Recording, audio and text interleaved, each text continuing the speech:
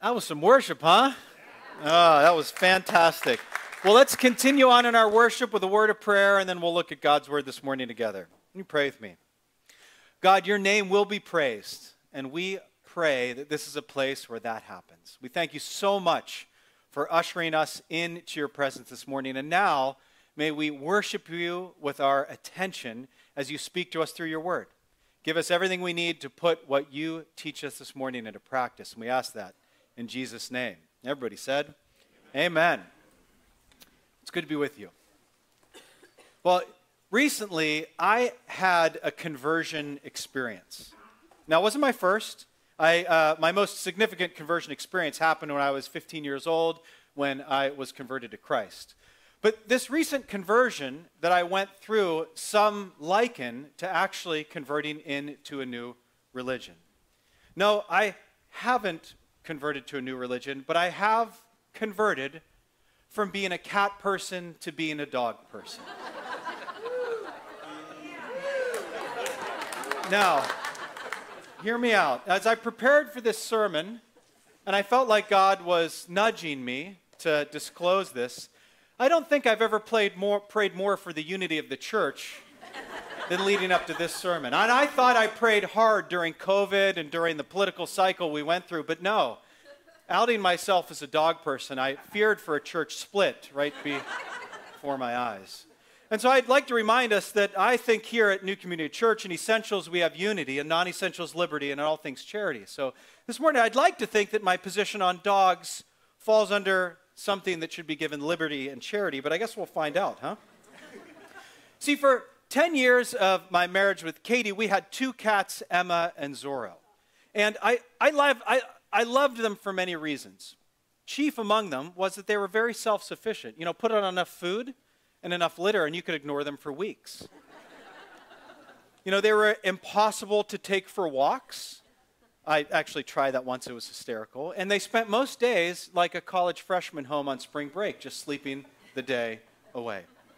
And our story with those cats, even though it spanned over a decade, can be summarized very quickly. The cats were great, and then the cats were fine, and then the cats were gone. They were great when it was just Katie and I, and we didn't have any other living things in our home that we had to care for.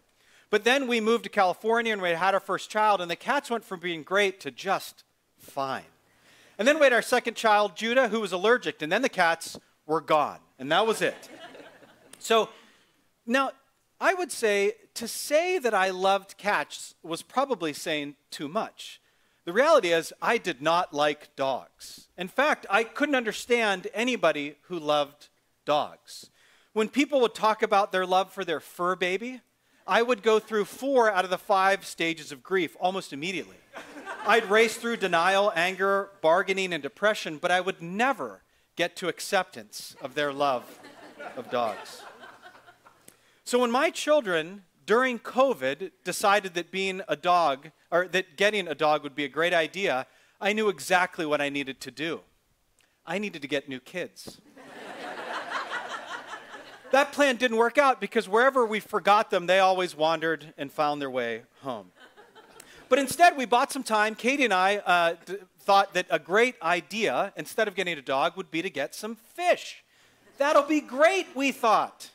It'll be just as engaging of having 8 things in a glass tank you can't touch. That'll be just like having a dog. And we had a good run with the fish until the great fish genocide of 2020. The details surrounding this event aren't entirely clear, but 7 of the 8 died after I cleaned the tank. Clearly, I did something wrong. The 8th succumbed later out of, I think, just sadness. So we found ourselves petless again, and I found myself loving my family again. But as time went on during COVID, I began to hear hushed conversations behind cracked doors. And I would hear words like puppy, or this pretentious French-sounding phrase, Bichon Frise, whispered behind those closed doors. But I'm not a dog person, so there's no way that that was happening, this canine coup under my own roof. But before I knew it, I was in the car driving 4.5 hours to the middle of Nowheresville, Pennsylvania, to a Bichon Frise breeder's home where some woman I didn't know and I'm not sure I liked put this puppy into my arms. I could almost hear the faint whisper from heaven, "Adam, Adam, why have you persecuted me?" And in that moment, it was as if scales fell from my eyes. I knew immediately I'd give my life for this dog. I was converted. I left my old ways behind. I had a new set of priorities. I really had a new life, and I now show all the marks of a true believer. Even my screensaver on my phone, which used to be a picture of, I can't even remember, I think it was like my wife or kids or something like that, is now this picture. It's like a doggy glamour shot, right? Setting up the fan to get that was very difficult. So now my sweet Minerva McGonagall Jackley, we call her Minnie, now is on my phone. This was such a complete conversion for me that when I would pick up the dog or pet the dog, rather than saying, "Oh, that's so cute," my family would say, "It's so weird to see you with the dog." But I mean, you tell me. Go to that next picture. Is that weird? This is the glorious image of a man converted. And this morning, we're going to talk about conversion. Now, despite how dramatic my conversion, and I wouldn't say, I love dogs, but I really love my dog, right? Despite how dramatic that conversion is, when people think about conversion, they usually don't think about me. They think about Saul on the road to Damascus. So we can talk about him if you want, unless you want to hear more about my dog. But I guess because we're going through the book of Acts and this is where we are, we'll talk about Saul today. And by the way, let me just warn you, I guarantee you I will interchange the names Saul and Paul, and I won't even know I did it, and I'll just keep trucking along, so just stay with me, okay? So we're going to look at Saul. It's the most famous conversion in the New Testament, and we're going to look at three aspects of it as we look at chapter 9 of the book of Acts. And they're these three. We're going to look at what Saul was converted from. We're going to look at what Saul was converted to. And lastly, we'll look at why it matters for us. So first, we'll dive right in. Let's look at what Saul was converted from. Now, many people know a lot about Saul. He did later become the Apostle Paul. But in his pre-Christian life, most people know some significant but sketchy details about him. If you were to poll this congregation, I bet you'd say, hey, we know he was passionate about his Jewish faith, and we know he was passionate about his hatred of Christians. He was an observant Jew. He kept all the 613 laws indicated in the Old Testament. And as an extension of that, he hated people who didn't do that. And we get a brief description of what Saul was like right out of the gates in chapter 9. It's verses 1 and 2. Let me read them for you. It says, "Meanwhile, Saul was breathing out murderous threats against the Lord's disciples. He went to the high priest and asked him for letters to the synagogues in Damascus, so that if he found there any who belonged to the way, whether men or women, he might take them as prisoners to Jerusalem." So we get a sense that Saul really didn't like Christians. He was there for the stoning of Stephen. He sanctioned it. We know that Saul was likely to find Christians and either arrest them or torture them or kill them. But it begs the question, why? We know that about Saul, but we don't know why he was like that. So we need just a little bit of background to understand fully the place Saul was coming from. We get a little picture of Saul, who wrote this as the Apostle Paul in the book of Philippians. This is just a snapshot of what he was like. It says this. It says, "If anyone else thinks they have reasons to put confidence in the flesh, I have more. Circumcised on the 8th day, of the people of Israel, of the tribe of Benjamin, a Hebrew of Hebrews. In regard to the law, a Pharisee. As for zeal, persecuting the church. As for righteousness based on the law, faultless." Saul had every reason to put confidence in his pedigree, in his upbringing. He did all the things that you needed to do when he was of age. But even before that, he was born into the right family. He had the right ceremonies done to him at the right time. So he even had a lineage that said, we care so deeply about your identity as a faithful Jew that we are going to make sure you're circumcised on the 8th day. And by the way, you won the cosmic lottery because you were born into the people of Israel, the tribe of Benjamin, a Hebrew of Hebrews.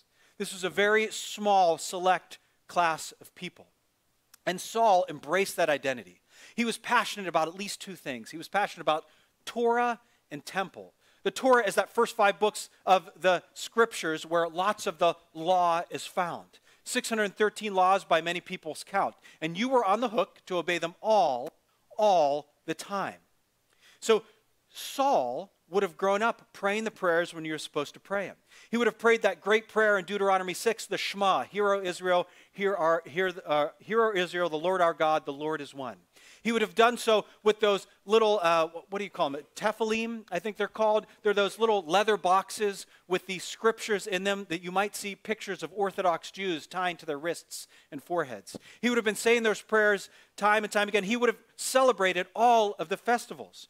Rosh Hashanah, Yom Kippur, Sukkot, Purim, Passover, all of these great festivals, he would have been chief among the people celebrating them. And he would have known the great stories of God. All of those festivals and the scriptures themselves told a story of a great God that selected a people, Israel, to be set apart and holy and different. That's why Saul spent his days obeying the law, his diet, his dress, his days, and even his desires, all reflected what God's word said was important. But he didn't just love the Torah, he loved the temple. And put quite simply, he would have died to defend its honor. But if you know anything about the history of Israel, sometimes the temple was overtaken by foreign enemies. And sometimes its worship was desecrated and idolatrous worship was put in its place. See, Saul would have known this storied history of God rescuing a people, Israel, pulling them out of slavery in Egypt and blessing them and showing kindness to them. But time and time again, Israel would wander away. They would look at their neighbors and say, I want what they've got. And so they'd worship idolatrous gods. And they would be punished for it. And amidst those group of wayward people, there was always a small category, a contingent of people that were described as having zeal for the Lord. They were the ones who wouldn't compromise, who wouldn't give up. They would give their own lives in defense of the principles of God. Put quite simply, zeal in the history of Israel worked. There was something about people taking zeal of the Lord so passionately that God would see it and honor it. When people were zealous about the Torah and zealous about the temple, God showed up. In fact, zeal was one of the most prized characteristics in the Jewish mind. We're talking about this because to understand Saul, you need to understand zeal. See, zeal worked all throughout the history. Maybe the most prevalent place it worked was with a man named Phinehas. Zeal worked for Phinehas. Maybe you know the story, maybe you don't. Phinehas was the grandson of Aaron. You know Aaron, the brother of Moses? And so Phinehas, during the wanderings of Israel in Egypt, was one of the high priests. And Phinehas was zealous for God. And on one occasion, though, this was near the end of their wanderings, all of Israel was tired. There was a lot of law following, and a lot of wandering through the desert just kind of made you weary. And idolatry began to creep in. Compromise began to creep in. And so people in Israel were starting to look to their Moabite neighbors, and they want what they had. And so many Israelite men would take Moabite girlfriends, and they would worship Moabite gods. And God was not happy. That was about the most unzealous thing you could do. And on one occasion, Phinehas and another group of zealous people were before the tent of meeting where God's presence was housed. And they were crying out to God, weeping because God had made a plague come upon them to punish them for their disobedience. And as they're crying out to God, weeping about the sad state of affairs that Israel's under, an Israelite man walks by with his Moabite girlfriend straight into their tent to do what I'm sure you know they might want to do. And Phinehas snapped. He had it. Out of his zeal for the Lord, he raced into that tent, and while the two were in the act, he grabbed a spear and drove them both through. This is how the story is recounted in the book of Numbers. It says, the Lord said to Moses, Phinehas, son of Eleazar, the son of Aaron, the priest, has turned my anger away from the Israelites, since he was zealous for my honor among them as I am. I did not put an end to them in my zeal. Therefore, tell him I am making a covenant of peace with him. He and his descendants will have a covenant of a lasting priesthood because he was zealous for the honor of his God and made atonement for the Israelites. Zeal worked. Phinehas shows up and does something unthinkable, and God honored it. And all of Israel saw that. The plague stopped. Right worship was restored. Zeal worked. So much so that this is how that story is remembered again in the book of Psalms. Again, Saul would have known this well. Psalm 106. But Phinehas stood up and intervened, and the plague was checked. This was credited to him as righteousness for endless generations to come. Righteousness was that inviolable, special relational standing with God. And this act of zeal was credited to him as righteousness. You might hear the echo of the story between Abraham and God, where Abraham believed God, and it was credited to him as righteousness.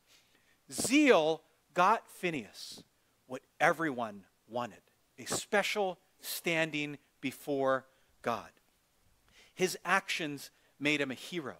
And so there is a long line of zealous people that follow in his footsteps. Zeal worked for Elijah. You might remember Elijah calling down fire from heaven on these idolatrous Baal worshipers. And God rained down fire and smited them all. Zeal worked for a man named Judas Maccabeus. Now, you may not know his story as well. It's in the apocryphal books. If you had a Catholic Bible, they'd show up in that thicker part in the middle. But Judas Maccabeus is remembered during Hanukkah. See, Judas Maccabeus saw that at one time in Israel's history, the Syrian king, Antiochus Epiphanes, conquered the temple and instilled and instated pagan, idolatrous worship in it. And Judas Maccabeus snapped. He couldn't take it. Out of his zeal, he looks at the odds and he said, Syria is way more powerful than we are, but we will die defending the temple. And so Judas Maccabeus raises up an army and against all odds conquers the temple again for God. He kicks the Syrian enemies out. In fact, it worked so well that Israel had an independent state for over a century because of the zealous acts of Judas Maccabeus. Zeal even worked for Jesus. Jesus had an intense love for the temple. He would go on to teach different things about it, but when he saw his Father's house, the temple, he loved it. And on one occasion, you may remember it well, he goes into the temple and he sees people changing money and selling sacrifices, and what does he do? He flips over tables, gets a whip, and drives them all out. And as that story was remembered, do you know how it ends in the book of John? We read these words. His disciples remembered that it is written, Zeal for your house will consume me. Zeal was something that you needed to have if you wanted to be a faithful Jew. And as those memories of zealous acts defending God's honor at all cost filled the memory of Israel, that would have trickled down and filled the mind of Saul. Saul wanted nothing more than to be zealous from the Lord. But he had examples that were held up and rewarded and applauded, like that of Phinehas, who would do violence to anyone who stood in the way of God's honor. That is why someone like Saul was breathing murderous threats towards Christians, because he saw them as the same long history of compromisers towards the faith. So yes, we know that Saul didn't like Christians and Saul killed Christians, but there was a deep theological reason why. Maybe you've heard it said before. Saul was doing what he thought was right by breathing out murderous threats to Christians. So first, we've discovered that zeal, that picture of what it is to be devoted to God, that is what Saul was converted from. Well, what was he converted to? The short answer is Saul was converted to Jesus. The last thing Saul wanted to become was a Christian. And yet on one day, thanks be to God for it, he yielded and surrendered to the God who revealed himself to him. Saul experienced this direct, personal encounter with the Lord Jesus Christ. This was a product of divine intervention. This was so well attested to that some commentators would say, if you want to know if Christianity is of divine revelation, just look at how the Apostle Paul was saved. Well, how does this story go? Verse 3. As he, Saul, neared Damascus on his journey, suddenly a light from heaven flashed around him, and he fell to the ground, and he heard a voice say to him, Saul, Saul, why do you persecute me? Now, there's a zillion things worth noting here, but let me draw our attention to a couple. First, Saul is confronted by two things. This dramatic light, and this was in the middle of the day, the sun was at its highest and brightest point. So for another light to outshine the sun and knock you to your knees, you know it was pretty bright. But second, he was encountered by this voice from the heavens. And we have this thing called a double vocative. It's just the name twice. It's this classic pattern of how God will cry out to people from heaven. You can make Abraham, Abraham, Moses, Moses. This double vocative is how God calls out. And Jesus immediately makes things personal. Not only just saying Saul's name, Saul, Saul. But notice what he says. He says, why are you persecuting me? He doesn't say, why are you persecuting followers of Jesus? He says, why are you persecuting me? Jesus always makes things personal. See, Saul might have been saying, I've never persecuted Jesus personally. Oh, yes, I've persecuted his followers time and time again. But I don't think I've ever persecuted Jesus personally. But maybe in those moments, he remembered that Jesus promised such solidarity with his believers that he would say things like, whatever you did for the least of these followers of mine, you've done for me. So when you feed or clothe the least of these, you're feeding and clothing Jesus himself. And if that applies to the good, it probably applies to the bad. So Jesus is saying, sure, you didn't persecute me directly, but you persecuted my followers, and that's just as good as persecuting me. What goes on? It says, who are you, Saul asked. I am Jesus, whom you are persecuting, he replied. Now get up and go into the city, and you will be told what you must do. Now, I have read this a lot of times, and I've read a lot about it, and some people start out of the gate saying, well, based on this, Saul says, who are you, Lord? And Jesus has to answer him, I am Jesus. That Saul probably didn't know who was speaking at that time. I beg to differ. Now, I hope we've done enough work to get this. We could do a lot more. But Saul knew the scriptures better than most. He was in that elite class of people who would have known the scriptures. He would have felt them down to his bones. And as he's on his way to Damascus, what is he met by? Light and a booming word from heaven.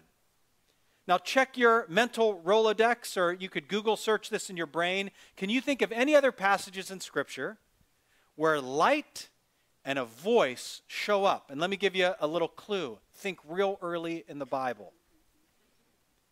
Let there be light. And God created the heavens and the earth. Do you think that a guy like Saul, a Hebrew of Hebrews, would have missed that wink and a nod from God, that in the middle of the day, a light shines and calls out to him, Saul, Saul, and something new is made in that moment? That was not lost on Saul. This was a mini creation event. It happens to every Christian. They're made new in that moment by the light that shines into their heart and the voice that beckons their soul, come home. This is how God would always show up. Light and voice. He did it to Moses at the burning bush. The pillar of fire and the pillar of leading Israel through the wilderness and showing up on Mount Sinai. Even the Shekinah glory in the temple, which Saul loved, would have been marked by its light of the presence of God. And so here, he hears this voice from heaven. And he says, it is I, Jesus. This was God in his second person, Jesus, who was risen, alive, co-equal, and reigning with his Father in heaven. This would have exploded Saul's category of what was possible, that God was in Jesus. And certainly, Saul would have known in those moments, as he realized that it was Jesus speaking, that he really was persecuting Jesus. See, we don't just need that New Testament scripture, whatever you've done for the least of these, you've done for me. See, Paul would have known so well the words of David when he said, after his sin against Bathsheba and the murder of Uriah, who did David say he sinned against? God and God alone. Jesus always makes things personal, and he is having a personal encounter with Saul, and he's converting him. He's changing him. He's making him new in this mini act of creation with light and his word. And Saul was converted to Jesus. But he wasn't converted to this long list of rules and regulations that Saul would have been very comfortable memorizing because he was so good at that. He immediately gets brought in not by the theological concepts, but by the Christian story. He's swept up into the family of God. Listen to how the story continues. I'll read some of it, and I won't make very many comments. It says, the men traveling with Saul stood there speechless. They heard the sound, but they didn't see anybody. Saul got up from the ground, but when he opened his eyes, he couldn't see anything. So they led him by the hand into Damascus. For 3 days he was blind, and he did not eat or drink anything. Now, I just can't resist. You got to love these little clues that God is leaving. Does this sound familiar? Somebody else for 3 days deprived from food and water, deprived from light. Jesus, wink, wink, nudge, nudge. Okay? What goes on? In Damascus, there was a disciple named Ananias. The Lord called to him in a vision. Ananias, yes, Lord, he answered. The Lord told him, go to the house of Judas on Straight Street and ask for a man from Tarsus named Saul, for he is praying. In a vision, he has seen a man named Ananias come and place hands on him to restore his sight. Now, Saul would have known how to pray. You got to imagine he's praying the Psalms. He's praying that Shema, Hear, O Israel, the Lord our God, the Lord is one. But maybe for the first time, those prayers are directed towards Jesus. It goes on. Lord, Ananias said, I've heard many reports about this man and all the harm he has done to your holy people in Jerusalem. And he has come here with authority from chief priests to arrest all who call in your name. It gives you a sense of how scary a guy Saul was. That Ananias, having the direct revelation of God in a vision, being told to do something very specific, was like, I don't know, Lord, you're breaking up. Are you sure you want me to do that? It gives you a sense of how terrifying a man Saul was. But the Lord said to Ananias, it goes on, go, this man is my chosen instrument to proclaim my name to the Gentiles and to their kings and to the people of Israel. I will show him how much he must suffer for my name. It goes on. Then Ananias went to the house and entered it. Placing his hands on Saul, he said, Brother Saul, the Lord, Jesus, who appeared to you on the road as you were coming here, has sent me so that you may see again and be filled with the Holy Spirit. Now, this is one of those passages I can get a little emotional reading. Ananias summons the courage of obedience and goes to Saul. Now, let me just make sure we're keeping with the story. 3 days ago, Ananias was exactly the kind of person that Saul would have hunted down and killed. That's why he was scared to go see him. And he walks in, and how does he greet this guy who has killed some of his friends? Brother Saul. And he puts his hands on his head. You know, a few years ago in Kids Zone during the morning on Thursdays, we take communion down here. And there's a guy in our church, I don't know if I saw him here this morning. I don't know if he'd even remember this, but Sam Blair, he and I go way back. He was serving me communion that day. And you got to forgive me if I get a little emotional. It was this small act. I'm kneeling on the kneelers, and he gave me the bread, and he grabbed my head. And I don't even remember the prayer, but he whispered a prayer in my ear. And I'll tell you what, I felt the palpable presence of God there with me. Where 2 or 3 are gathered, there I am with them also. I got to feel that. I got to live that. And I can't help but think that that's exactly what Saul felt.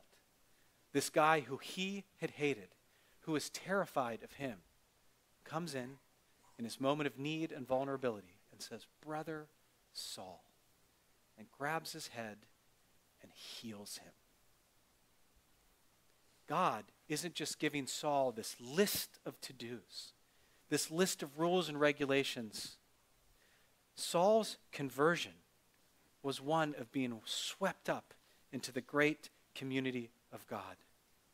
Maybe Saul was remembering Jesus saying, love your enemies, pray for those who persecute you, bless those who curse you, and pray for those who mistreat you. Saul got to live that in those moments.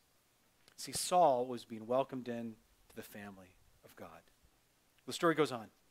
It says immediately something like scales fell from Saul's eyes and he could see again. He got up and was baptized, and after taking some food, he regained his strength.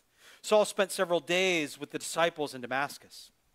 It goes on, at once he began to preach in the synagogues that Jesus is the Son of God. All those who heard him were astonished and asked, isn't he the man who raised havoc in Jerusalem among those who call on his name? And hasn't he come here to take them as prisoners to the chief priests? Yet Saul grew more and more powerful, and he baffled the Jews living in Damascus by proving that Jesus is the Messiah. Saul didn't go through any exhaustive evangelistic training. He wasn't qualified in any way other than God had called him out and rescued and saved him. But he got in the game. And if we finish this passage, all these verses, we'd see that Paul continued to preach, proving that that Jesus was the Son of God and the Messiah. And over the next 9 verses following this, he is conspired to be killed. He escapes from that threat on his life by being lowered through a city wall in a basket. We've all been there, right? He faces more resistance from other disciples who struggle to believe he's actually in the community of God. When he's finally accepted, he goes out and he preaches more and more about Jesus, and he does so effectively that people now want to kill him. And amidst all that, the church grew. And a time of peace was ushered in by Saul's transformed zeal. Exactly what has always happened when people stand up for God. See, his zeal against the church was turned into zeal for the church. This man, Saul, who had built his life around gaining a righteousness that could have been gained by being born into the right family and doing the right things, now had a righteousness given to him apart from anything he did. His whole world was changed. Paul the apostle would go on to write this. But now, apart from the law, the righteousness of God has been made known, to which the law and the prophets testify. This righteousness is given through faith in Jesus Christ to all who believe. There's no difference between Jew and Gentile. Can you imagine Saul saying that? There's no difference between Jew and Gentile. For all have sinned and fall short of the glory of God, and all are justified freely by his grace through the redemption that came through Christ Jesus. This is a man converted. Everything he thought, everything he built his life on was now converted to Christ and his kingdom and his ways. And Saul wasted no time and dove in head first. Can you imagine someone like Saul saying things like righteousness is now found through faith? That there's no difference between Jew and Gentile. That is a man converted. Well, finally, in the 38 seconds we have left together, why does it matter to us? I'll tell you why I think it matters. See, I think most people read this story and they go, I've never had my road to Damascus story. I became a Christian when I was 7. I barely even knew it happened, but here I am today. See, I think we all kind of, and I used to hear this all the time in student ministry. You got to love it. And sorry if you're a kid and you've said this, like sorry but not sorry. You hear people say, well, I don't have a very good conversion story. You ever heard that? Mine's not really. It's like you want to be the syndicate crime boss who then was like converted, and then you spend the rest of your days serving the poor in Calcutta. That's the kind of conversion story everybody wants. But some people are like, well, I really disobeyed my parents when I was 4, and then I met Jesus, and it's been the straight and narrow ever since, right?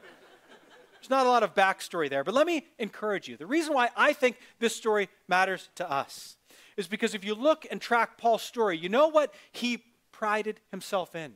He said, all that stuff I used to do, I consider rubbish. But you know what's great?